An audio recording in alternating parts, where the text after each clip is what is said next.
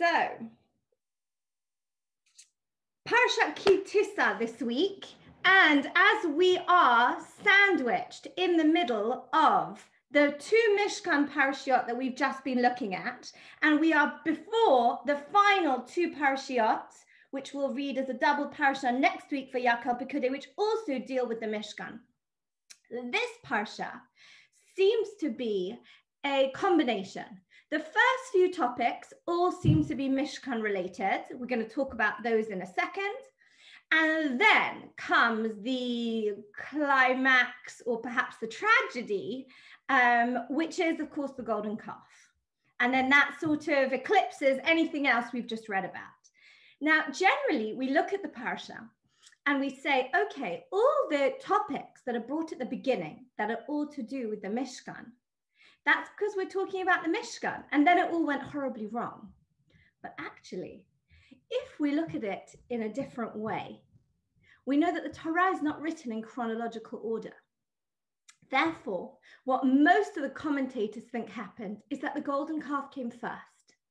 And therefore, the topics that are brought to us at the beginning of the parsha are actually, if we look at them in their real, with the depth that they require, they're actually perhaps being presented as the antidote or the way forward in the aftermath of the golden calf. With me? But what's the obvious question? If that's the case,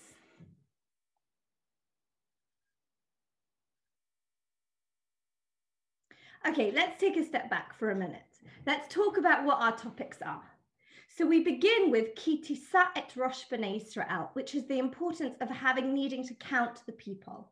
However, in Judaism, we don't count people directly, and therefore they were counted by every person having to give a half a shekel. That's topic number one. Topic number two is that there was going to be a sink. This sink would be used every time the Kohanim came to serve in the temple. They would need to wash their hands and wash their feet. And it says several times that they should do so that they don't die. So this was clearly something that was quite significant. And that's topic number two, the copper sink. Topic number three is the incense that was brought with all the various spices that were put into the incense. And topic number four is Shabbat. And in the middle, it also speaks about the wisdom of the architects who built the Mishkan, but we're going to skip over that for this evening, even though it actually still does fit into the template, okay? Now, my suggestion is that when we look at each one of these four topics, it is brought in the aftermath of the golden calf as a way of plotting the way forward from the golden calf. How to avoid the pitfall of the disaster of what happened with the golden calf. If that's the case, then why would you put it first?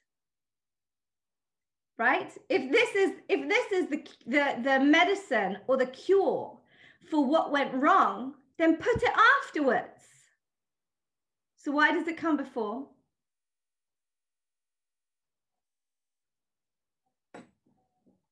Well, I'd suggest two answers. One is a very technical answer, which is if we're speaking about the technicalities of the Mishkan, let's put them there. So it makes sense that they're couched at the beginning. It's a very technical answer. But a more mystical answer, which is a concept that's brought in the Talmud in several places, and many of you will be familiar with, is that we say that the refuah is always present before the makkah.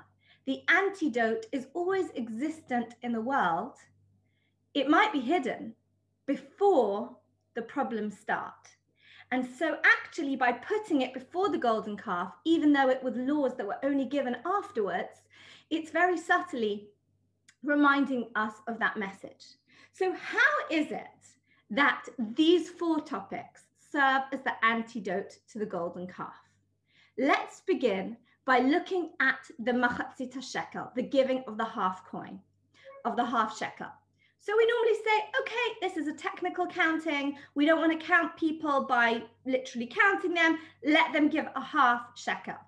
But when we look at the words that are used, there seems to be something much deeper that's actually going on. I'm going to share my screen. And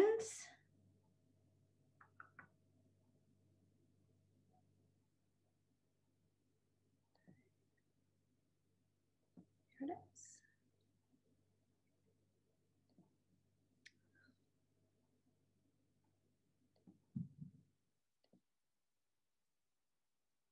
Okay, can you see it? I'm gonna go a little bit. Here we go.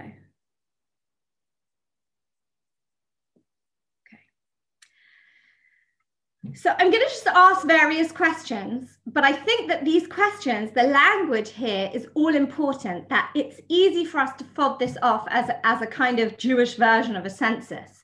But actually, there's something much more significant, that a message, a philosophical message, almost a mantra that's being given to the Jewish people at this point in time. So we pick up from over here. This is the very beginning of our ParSHa. Well, it actually starts one verse earlier when it says the Lord spoke to Moses saying, here's the command to take a census. Ki tisa et rosh b'nei Yisrael lifkudehem. Literally, this means when you lift up the heads of B'nai Yisrael.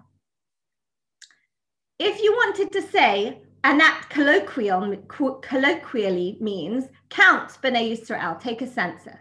But if you wanted to say that, then why didn't it just say pakod, which is the normal word we would use for count them? Instead of this kind of very poetic, when you lift up the heads of B'nai Yisrael. And then it continues to say, v'natnu ish kofer nafsho la'Hashem, that a person in giving their half coin is giving an atonement for their soul. And it finishes off the verse by saying, v'lo yevahem negef, and there won't be a plague, bifkodotam. And then there won't be a plague when they are counted. So there seems to be much more to the giving of this half shekel than just literally giving the half shekel. It's something about lifting up one's head. There's something about an atonement, and there's something about it preventing a plague. By the way, what's going to be the tragedy after the golden calf? What's going to happen? It ends in a plague. So you can see the clues that this is an antidote. It's saying if you don't want another golden calf, then do machatzit shekel. Make sure people give their half a shekel. And then it continues to give exactly the protocol of how this should work, that everybody should give a half a shekel, that it goes from the age of 20 and upwards.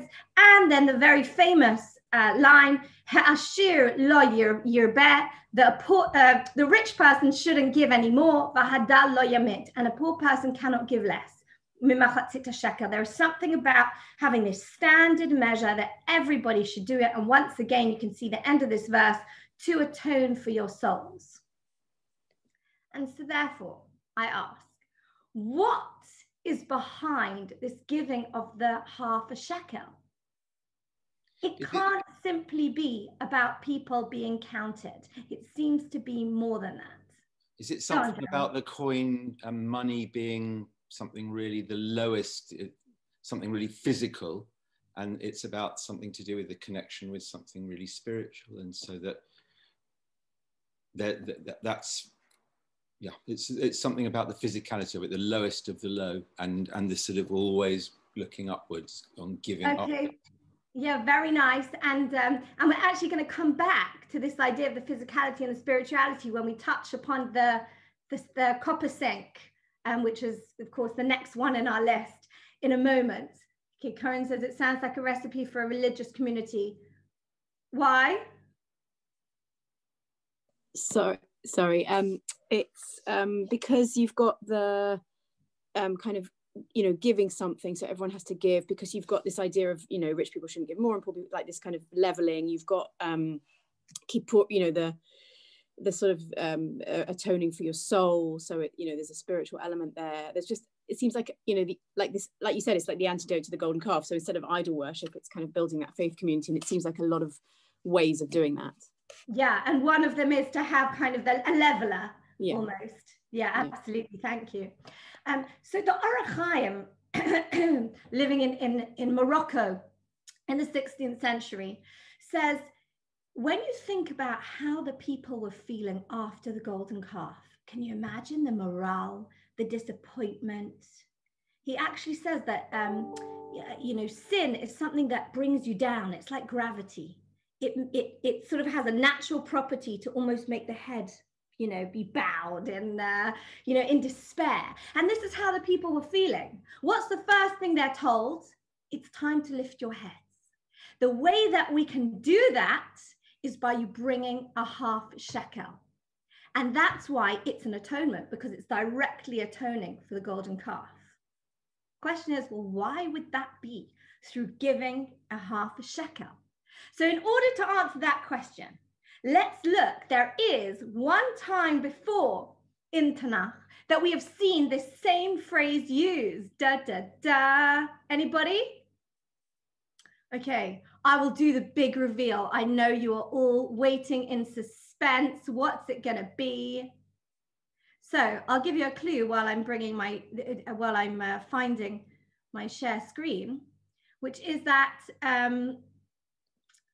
if we think back to two people who were put into prison, and at a certain point in time, they were brought out of prison.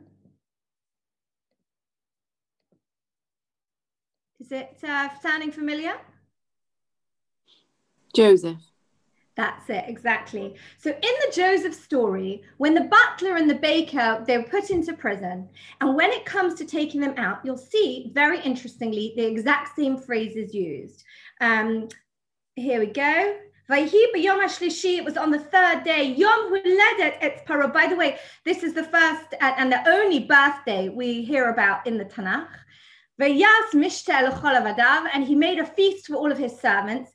Vayisa et Rosh Sar Hamashkim ve'et Rosh Sar Ha'ofim b'toch avadav. And he counted the butler and the baker amongst his servants. And therefore, he brings them out of prison. And of course, what's going to happen? The butler will be reinstated. The baker is going to, unfortunately, you know, go and it will face execution. But it doesn't say he counted them. Once again, it says he lifted up their heads. And this is what triggered them being reinstated or, you know, having to come to judgment. So what's happening here? The Rabbeinu Bachai, writing in France in the 11th century, says what this is saying to us is that when a person is counted, he's now suddenly doing like an inventory of all his employees. He's planning his birthday, what everybody's job's going to be. Once he's doing that, he's looking at all the different roles, and he remembers, I've got a butler and a baker. They're sitting in prison. Once he's counted them, that is the trigger to bringing them out and to judging them. As Rabbeinu Bachai says, what this shows us is that when a person is counted, they are accountable. Being counted means that you are accountable. Why would this be the antidote to the golden calf, or the answer in the aftermath to moving forward? Because on the one hand, being accountable is scary because you're being judged. And, you know, as we see with the butler and the baker. On the other hand, there's a sense of being needed. There's a sense of empowerment. And so by coming and saying every single person is going to give the same amount, yet with that, it's not just give it, but it's an atonement for their soul. They have to come, and as they're giving it, there is some kind of a mindful process where they are actually thinking about their own role, about their own fulfillment. And so what happens is that leveler, or that uniform measure that every person is giving, which is very bland and very plain, and why do I matter? Because I'm just giving a half a shekel. It doesn't recognize my own talents and my own contributions. It's supposed to trigger one's own individual process. But the starting point is that every single person can make a difference. Why is that important? Because what had happened at the golden calf The trigger for the golden calf was that Moses had gone up the mountain, they had miscalculated, comes to day number 40, and they come to Aaron and they say, make us a god, because our leader Moses, we don't know what's happened to him. I.e., they weren't trying to replace God, they were over-reliant on their leadership. Without their leadership, they had no sense of self. The Machatzit Shekel comes as the antidote to say, it's not about your leadership, it's about you. It's about every individual understanding that they have a value, they have a worth, they have a role. Of course, you need leadership, but if you're just relying on the leader all the time, you're missing your value. And this is a theme that we've seen throughout the weeks in the Mishkan, this constant reminder that everybody has their function to play. But it seems that it wasn't enough, because the golden calf is that reminder that actually without the leader, they were sort of acting almost as sheep that were just being led all the time. The Machatzit Shekel comes to say, no, that's not the kind of system we're looking at. We're looking for a system where every person is active. And not only that, that's why everybody gives the same, to show everybody in different ways, but everybody is giving an equal value of themselves in terms of functioning together as a community. So this is where Machatzit Shekel, when we read it carefully, we see how actually its message is so much deeper than just needing to recount the people after the plague following the golden calf. It's actually refocusing them. It's allowing them to find their way again, to realize how, if they find their own individual value and their own moral compass, they won't need to be led astray. They won't need to panic if anything would ever happen again. Let's move briefly, just briefly touch on our other topics to show how they really corroborate and emphasize this message. We said that the next episode that we have, the next few lines, is dedicated to the copper basin, which is something that is used every day. And it was actually the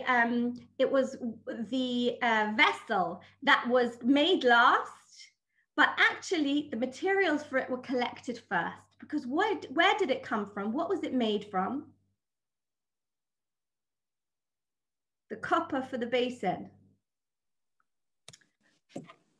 was made from the women's mirrors that they had had in Egypt.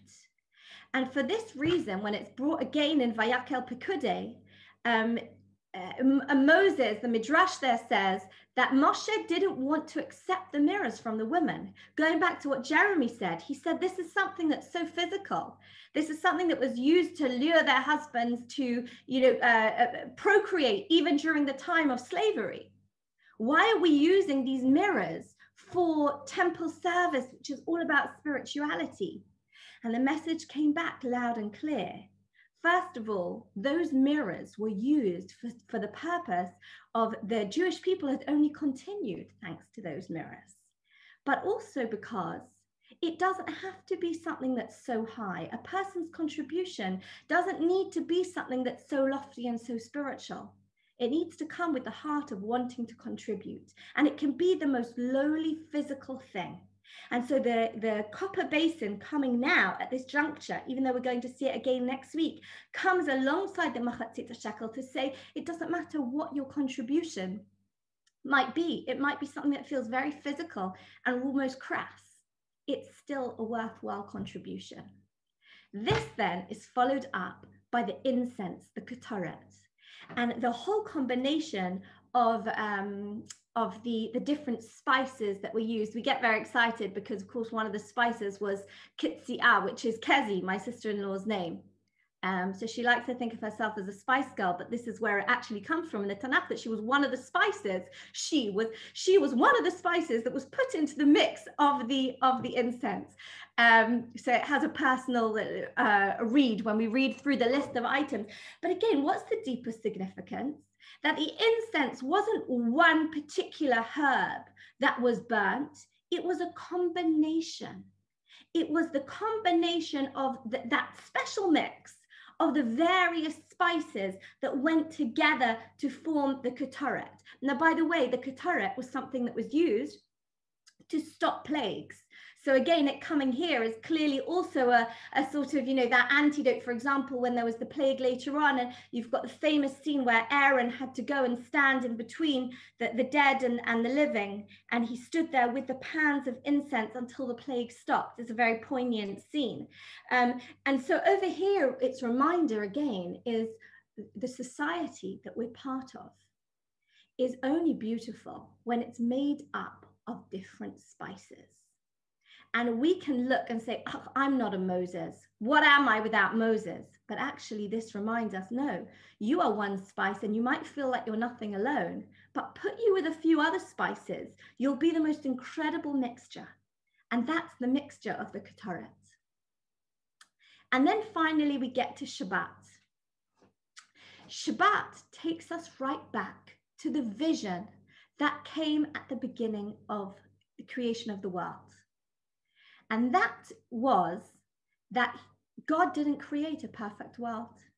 He created a world that was left imperfect, right? As we say in the Kiddush every week, that he created a world in order for people, la'asot, right? To do it, to complete it. Human beings were put in the world to form a partnership with God. And when we stop on Shabbat, that is our moment to actually remember our nature as creative human beings, or in Rav Soloveitchik's words, you call it Adam 1, is, you know, to create, to be there, to be out there, to be building. When you're in Adam 1 mode, it's very easy to forget you're in that partnership and to be a faithful person. It's a very delicate balance to strike, to have Adam 1 and Adam 2, which is what he calls the lonely man of faith, existing together. So by having Shabbat, which of course comes here, this is where we learn all the malachot from Shabbat, because it was a way of God saying, even though you think you're so busy with the Mishkan and it's this incredible project, don't think it's more important than Shabbat. Because Shabbat's our moment to recall that we're in a partnership. But that partnership is one that requires us to be active participants. And so therefore, these topics all come together in the aftermath of the golden calf. As society is suddenly, can you imagine, it's 40 days since they got the Torah at Sinai. And in one, you know, in a day's madness, they suddenly feel that they have undone everything, right? It's easy to destroy things. You suddenly look around, you say, what have I done? I've just destroyed, you know, a month's work in one word that I said bad about somebody. I've destroyed years of friendship. Right? In this moment, they suddenly say, what have we done? The tablets are sitting in shards, destroyed and shattered. We've gone against everything that we entered into, everything that had made us into a people, made us unique. Is there any way back from here? God comes to them and he reminds them, Machatzit shekel, every single one of you is important. And if you can find your own worth and realize that each one of you is a significant actor in this society, that way we can avoid another golden calf. It's interesting, even just looking at the last year, you know, generally, or at least I think that when we look back, the kind of golden moments have been those initiatives where we felt like community have come together. Whether it's been, you know, people clubbing together to help the NHS, or, you know, a shul project or whatever. It hasn't been when one person has gone out there and has made a name for themselves and has shone. That's generally not the thing that rehabilitates our soul. That really, it might give us an ego trip or make us feel good when we suddenly find our moment to shine. But generally, the thing that gives us that sense of fulfillment and purpose is when we feel needed in a bigger group, when our skills are being used as part of something bigger that's plugging into the bigger picture. And that's what the Machatzit shekel captures. It says, all of you have equal value, but it's not just about coming and giving a coin. You have to come, and when you give the coin, go through your own process, find your own meaning, think about your own journey of how you came to follow the crowd to serve the golden calf, how you could avoid that, how you could find your own self-worth. And that's how you avoid the catastrophe of the golden calf. And that message is then emphasized by saying, okay, you might not be the Moses in society. Your contribution might not be that of the praying and the learning all the time. But just like the copper sink was given from the mirrors of the women that all came together in tiny pieces to form the copper sink, that would be the thing that purified the Kohanim every single day when they came to serve in the temple. Nothing is too low. It just needs to come with that sense of purpose and the heart. That is then followed up by the beautiful, lovely smelling incense that was going to be at the heart of the temple service, that didn't come from one pure blend. Actually, it didn't come from one pure herb, but rather it came from that blend, which is a symbol of what society should be, of blending everything together to form that combination. And finally, we come back to Shabbat, because Shabbat not only takes us back to the vision of us being active partners with Hashem, but it also gives the people a practical way forward. It's easy to feel inspired in one moment. It's easy to stand around Mount Sinai and say, this is what I want to be. 40 days later, they've fallen. So it's easy to say, okay, fine. You've given me a way back. Now I know how I can do this. But you know what? Life and the world is a complicated place. Shabbat gives us the opportunity every single week to have almost a mini Machatzit HaShekel moment, that opportunity to stand together and yet alone, to be able to think about our own unique contribution and the partnership that we form with Hashem. So I wanted to try to do this week, even though we didn't go into any of the nitty gritty of the golden calf, was essentially to be able to see how often, we have all these various topics in the ParSHa that seem to almost be, chosen at random or coming as standalones. But actually there seems to be a beautiful continuum of setting us up both with the pitfalls, but how to get back up again. And that, of course, is a timeless message for us in our lives at any point in time. Next week is the last week in our series as we bring the book of Shemot together to a close. So hope to see you then.